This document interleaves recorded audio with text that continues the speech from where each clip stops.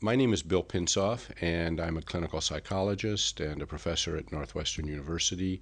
I work at the Family Institute at Northwestern.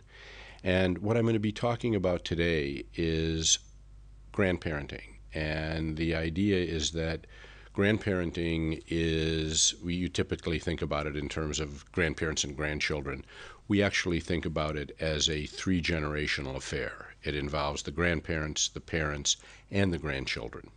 And the idea is that you need to understand grandparenting in terms of those three generations, or you really can't do it justice. You can't really understand what's going on with it. Before I jump in and talk about grandparenting per se, though, I want to talk about some changes that have gone on with the family in the 20th century, particularly. And most people know about this, but the lifespan increased, particularly in Western civilization, from about 50%. The average person lived to be about 70 in 1900. That changed to 75 to 80 in 2000. Fertility decreased, and this is interesting, from about 4 children to 1.8, and that's over. It's a huge decrease in terms of the number of children that most people were having in that hundred after that at the end of the 20th century. And what happened is that if you think about in 1900, the population, it was like a pyramid. And at the top, in the smallest area, you had grandparents, and then you had parents and children.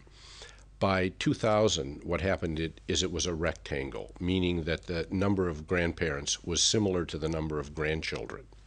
And what that basically meant is that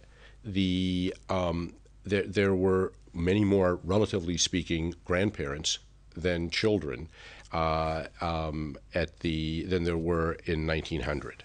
And that goes along with the fact of aging and the baby boomers and the fact that there are relatively more older people in our society than younger people at this point.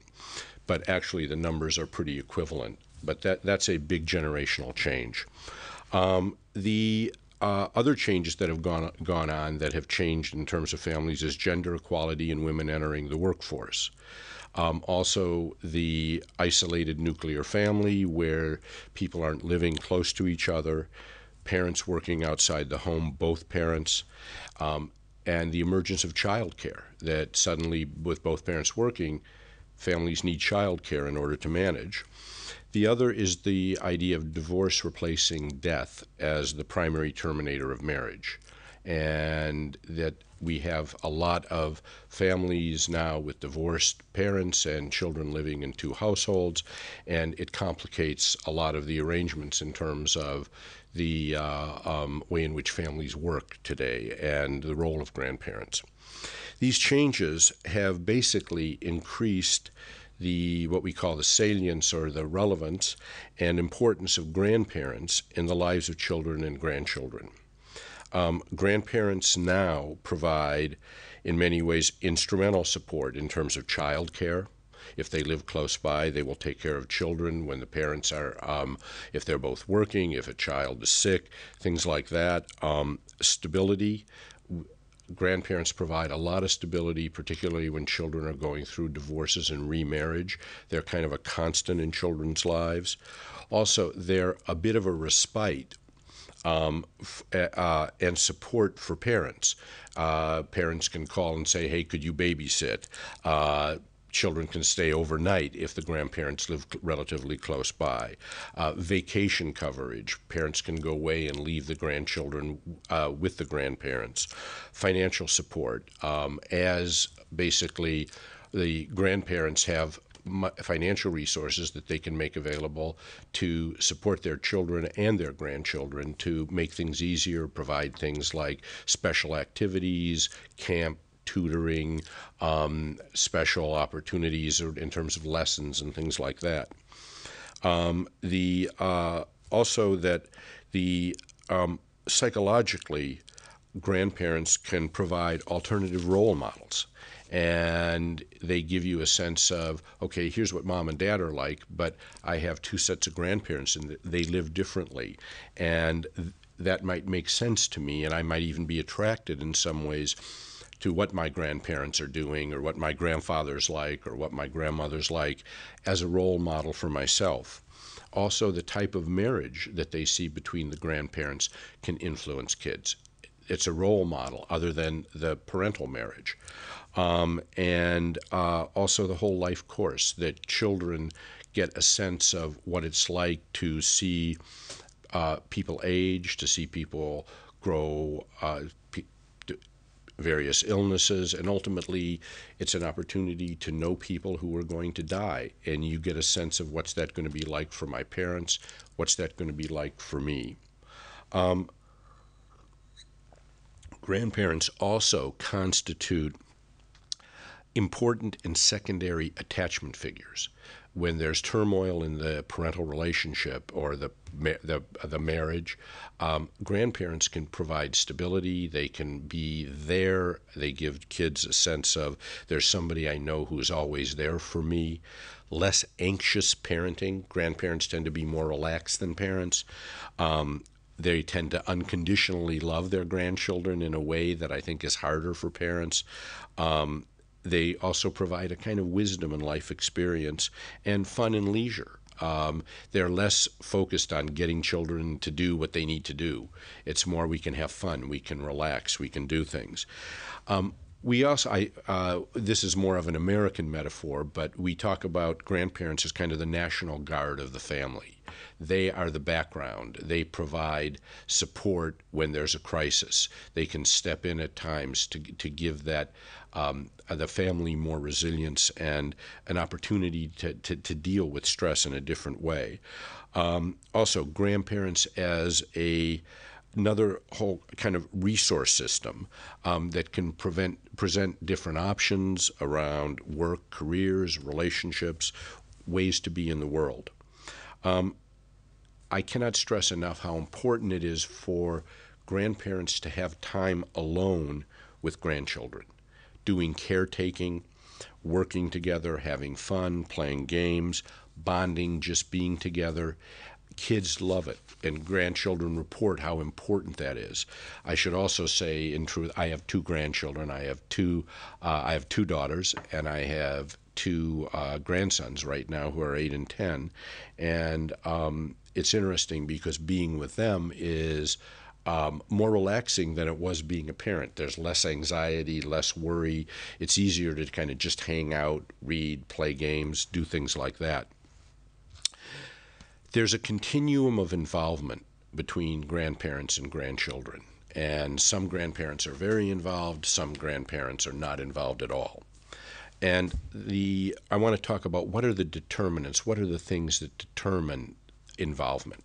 The first, obviously, is proximity. Do the grandparents live close to the grandchildren? There's also the issue of parental competence and health. If parents are mentally ill or physically ill, grandparents can play a very critical role in the lives of the grandchildren. Also, grandparental competence and health. If the grandparents are healthy, if they're with it, if they're present, they tend to be more involved. The relationship between the mother and her parents, and also her relationship with his parents. This is interesting. Research suggests that the closest grandparent-grandchild bonds tend to occur between the mother's parents and the grandchildren, so that the mother's parents tend to be closest to the grandchildren. And however, there are many variants. A lot of times if the father's parents live closer, they will be more involved. But typically the mother, in fact, I would go so far as to say that the most critical determinant of the relationship between the grandchild and the grandparents is the children's parents, and particularly the mother. So that if the grandparents have a bad relationship with their own children, that is going to be a potential problem in terms of their being involved with the grandchildren. And obviously, the better the relationship, the closer the grandchildren tend to be. But what I'm saying is that the parents are the real mediators of this relationship. This has implications in terms of the roles that are possible and kind of the problems that can come up, and I'll come back to that a little later. The grandparents, the research data suggests that grandparents are important figures in the lives of their grandchildren through even into adolescence and early adulthood.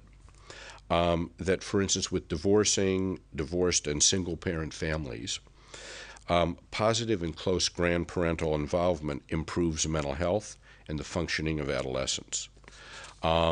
The important component of that, what makes it work again, is the relationship between the grandchildren and each parent's parents. Both sets of grandparents can be very important in terms of the health of the grandchildren as they develop.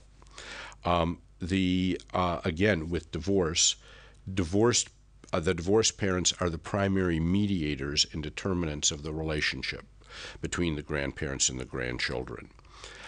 There is not that rare experience of grandparents adopting grandchildren when there's a complete parental failure, and this can occur with parental death, incompetence, or abandonment of the children. And children can bond with grandparents and accept them as parental figures.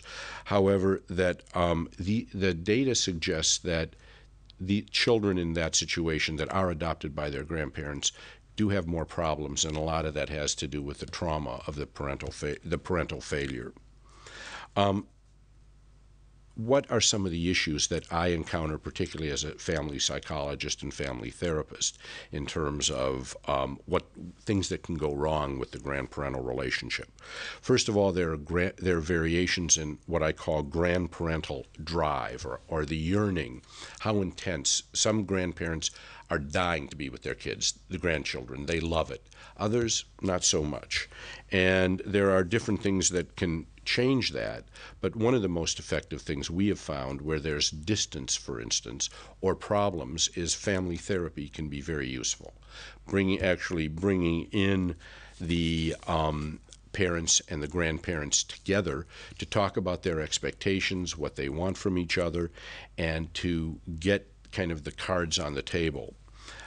Developing a plan based on realistic desires and expectations. What do the parents want? How much? What do they need? And being responsive to what the parents are saying they need is essential for the grandparents. If the grandparents are jumping over the parents, in some way doing what they want to do with the grandchildren without the kind of parental approval and support, it isn't going to work. The grandparents must respect the parents' rules and the boundaries, unless obviously a grandchild's health and well-being are at stake. But this means that the grandparents need to defer to the parents and follow their rules in regard to money. Don't be giving the grandchildren all kinds of money when the parents don't want that to happen. Food, toys, gifts, screen time with television or iPads and iPods and all that stuff, and discipline consequences, using similar discipline or discipline that the parents approve of rather than doing what you want to do with the grandchildren.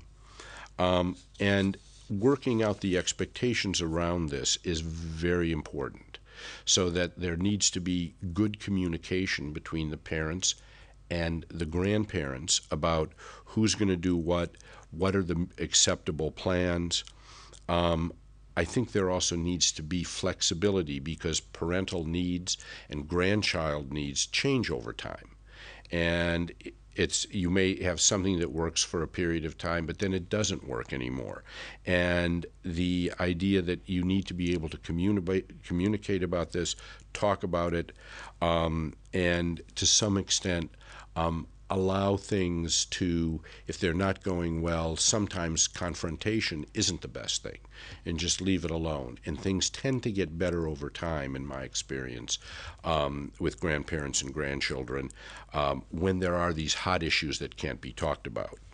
The other thing is, grandchildren need to be viewed as a gift. They are a wonderful thing for grandparents. They bring pure joy and love into grandparents' lives. They keep grandparents young and in touch with new trends. My grandsons teach me all the time how to use the different software, my phone, the computer, all this stuff. They're experts in it. They provide another opportunity to parent.